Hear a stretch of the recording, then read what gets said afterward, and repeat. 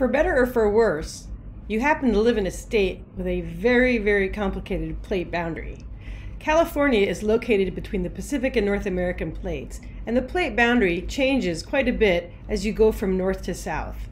We're going to take a look at the current plate boundary along western North America, as well as a look at how this plate boundary came to be. Here I have an image of Southern California.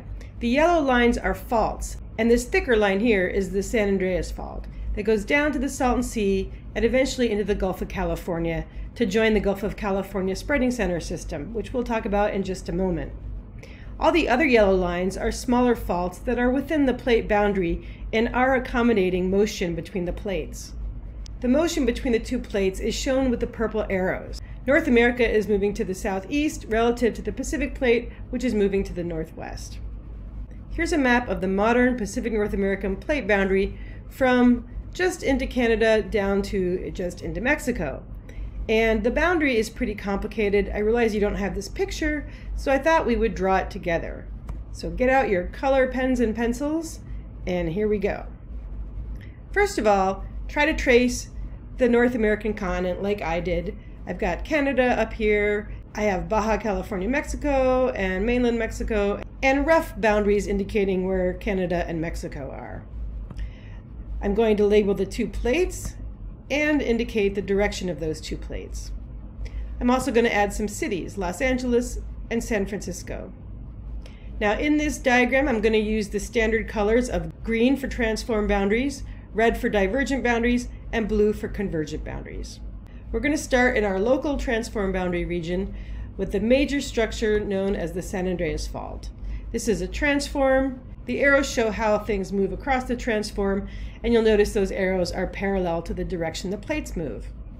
The San Andreas goes through San Francisco Bay and then off to sea, and in Southern California it sort of does a little bit of a bend as it goes down towards the Gulf of California, and we'll talk about that later in the class. So the San Andreas Fault continues to the south into the Gulf of California and to other transforms, and then it becomes part of a divergent zone. So all of these little red double lines indicate spreading centers, and this is the Gulf of California Spreading Center system. So down here we have a divergent plate boundary between the two plates. As we go north, the San Andreas Fault terminates against another transform, which is part of another spreading center system, and that's the Juan de Fuca Spreading Center system, and thus we have another divergent boundary. But this is not a boundary between the Pacific and North American plate, because there's something else right here in between. And that is marked on the east side by this subduction zone, the Cascadia subduction zone. And so up here we have a convergent boundary.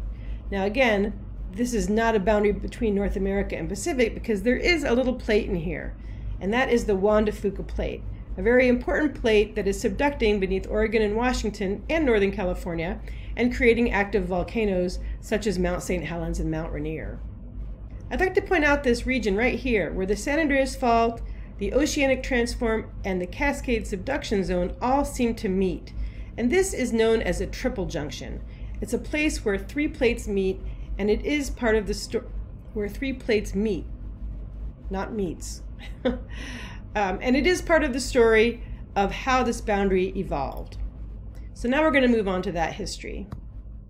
As you recall, we've talked about Pangaea being a supercontinent 250 million years ago, and then breaking up as the Atlantic and the Indian Oceans opened. But we haven't really talked about what happened out here on the edge of Pangaea. Well, what was going on was subduction. For about 200 million years, this Pacific plate out here, and some other plates that are no longer there, were subducting below the edge of North America and South America. And that is shown here. Here's a huge, huge subduction zone. And then these are the divergent zones showing all the new oceans opening up. And this occurred until about 35 million years ago. What happened then? Well, there was a spreading center out in the Pacific Ocean between two plates called the Farallon and the Pacific Plate. And you learned about this in the last video. When that spreading center reached the trench, because the whole thing was moving into the trench, remember, trench is subduction zone, that became unstable. And instead of having a spreading center, we started to have two triple junctions, one migrating north and one migrating south, And between them, we had a transform boundary form, and that lengthened over time to become what it is today, the transform boundary between the Pacific and North American plates in California. You'll also notice in this picture that California and Nevada look kind of squished up here in these early pictures. And that's because it isn't until about 20 million years ago that this region out here started to stretch and extend. And the orange, the dark orange you see, are regions where the crust was being pulled apart in an east-west direction. Is this related to the spreading center that got subducted? Possibly. We're not completely sure. But we do know that this is the order of events. So essentially, you can think about this picture at 25 million years ago as the beginning of the San Andreas Fault transform boundary. Let's move forward in time to the last 10 million years. The transform boundary lengthened over time as those triple junctions moved farther and farther. The northern triple junction moved to the north to where it presently is, and that is at the south end of the Juan de Fuca plate. The southern triple junction moved to the south. Eventually, part of the transform that was off the coast was abandoned, and a new spreading center began in the Gulf of California. Again, we have simultaneous stretching of the crust up here in these regions. And now you can see that Nevada looks pretty much the size it is today. This is called basin and range extension. I'm going to show you a map that shows the topography. So here we are looking down the basin and range, which is outlined in this red dashed line. And within it, you can notice that there are long north-south trending mountains and then low basins in between them. And so basins are the lows, ranges are the mountain range.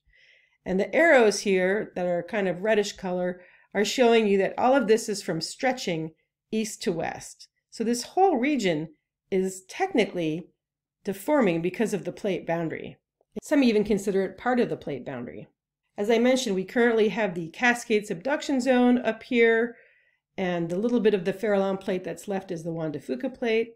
And then the Gulf of California began spreading about 5 million years ago. I actually did my doctorate thesis out in the Gulf of California, actually on Baja, right about this location here. And I was trying to examine the history of the opening of the Gulf of California by mapping volcanic rocks, dating them back in the lab with argon-argon geochronology. I was doing paleomagnetic analysis to see if I could find rotations of various blocks. And there is an old model, I have a new model. This is me back in my field days.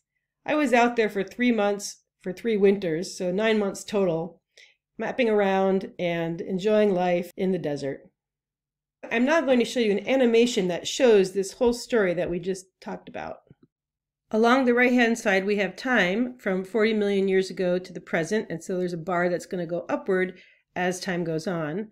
We have spreading occurring between the Pacific and Farallon plates.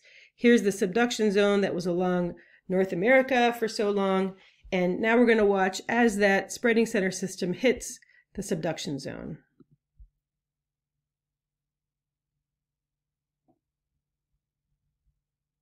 There, it's contacted it.